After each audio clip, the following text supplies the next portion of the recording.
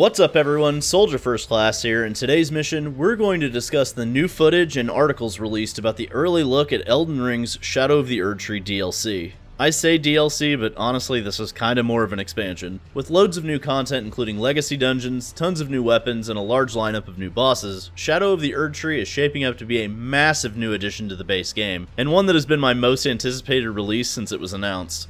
Elden Ring director and legendary From Software developer Hidetaka Miyazaki claims that the expansion should take 30 to 40 hours to complete. However, he's also known to vastly underestimate the time for completion on his games, especially Elden Ring. He once claimed the base game of Elden Ring should take 30 to 40 hours to complete without many detours, yet everyone knows the game was a massive undertaking, even if you knew exactly where to go and what to do already. But let's get into the details while we look at some spoiler-free footage from the early look. There will be minor spoilers for the new weapon types, some new weapons, and an already revealed boss, but I won't show anything that relates to story spoilers, as I didn't even want to see said spoilers for myself. I want to go into this almost completely blind, but when it comes to weapons and combat, I really just can't help myself. First up, let's get into the quick details. The previews have stated that there will be 10 plus main bosses and additional side bosses. And I can't wait for this part honestly, because the new bosses have been my most anticipated part of the game outside of the new weapons, especially Mesmer the Impaler.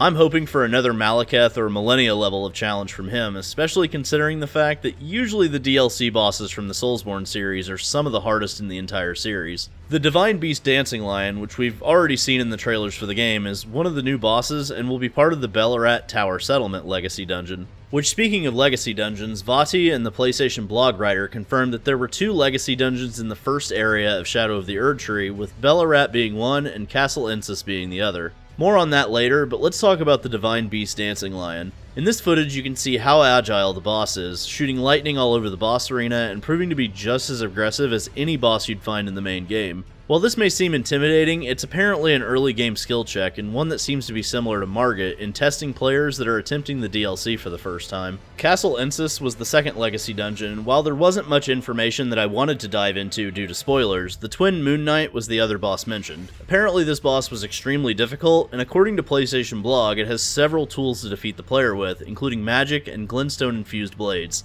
I can't wait! There are 8 new weapon types along with over 100 new weapons to go along with it. In the preview we can see the reversed hand swords, hand-to-hand fighting which I'm most excited about, a light greatsword which I can't wait to get my hands on, a more offensive-minded shield, and a crossbow that fires multiple shots consecutively. We also see the perfumer weapons, which are similar to the bottles from the base game, but more weaponized for actual combat strategy. There also appeared to be more throwable weapons like large throwing axes. I'm definitely interested in seeing what new weapons they come up with, because a lot of the weapons in the base game are incredibly designed. According to the PlayStation blog writer Eric Whalen, I hope I'm pronouncing that right, hand-to-hand combat felt really great. He had this to say: "Fighting barehanded might seem like madness in this kind of world. Yeah, but I found it remarkably effective. The blunt impact of the blows made it easier to break enemies' stance, leaving them open to a quick and deadly finisher. Martial arts was a joy to use, and if the other new categories are even half as fun to play with, Tarnished are in for a treat with the new weapon types." That's the kind of madness I can't wait to unleash. I often thought about how awesome a barehanded run of the base game would be, and now having that option is going to be incredible.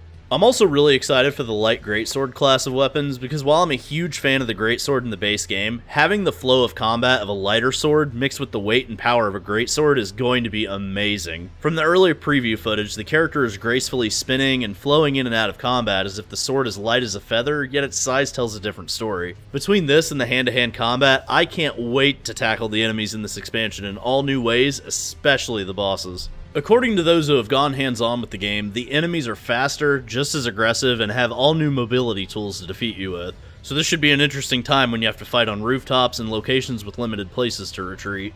They've also added a stackable buff item that gives you a boost to damage output, while also decreasing the amount of damage you take if you want that option. I won't personally be using them, but I don't fault anyone for doing so either. Controversial, I know. Overall, I'm extremely excited for all of this to come in just a few short weeks and get my hands on all the new weapons, explore the new landscapes, and fight all the available bosses. June 21st is not going to get here fast enough. Elden Ring has taken over as one of my favorite games of all time, and this expansion has been my most anticipated release since its announcement. Let's just say that after beating Elden Ring 6 times and getting the Platinum, I've now completed every game in the Soulsborne series, including their DLCs, and even played more Souls-likes like Lords of the Fallen and Lies of P. So needless to say, I am addicted. I'll also be streaming Shadow of the Erdtree sometime during the week of its release over on my Twitch channel. I'd love to have you over there, so follow the link in the description below or head to twitch.tv/soldier_firstclass to follow for live notifications. But for now, thanks for watching, and don't forget to smack that like button, and let me know in the comments section below what you're most excited for in Elden Ring Shadow of the Erdtree. Subscribe to the channel and set those notifications to all so you never miss an upload.